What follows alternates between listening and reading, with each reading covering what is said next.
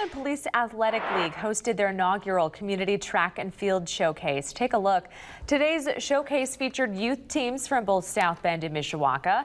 It all happened at LaSalle Academy in South Bend. Now, this is the first year the Athletic League program has offered track and field as an option for its summer sports camps.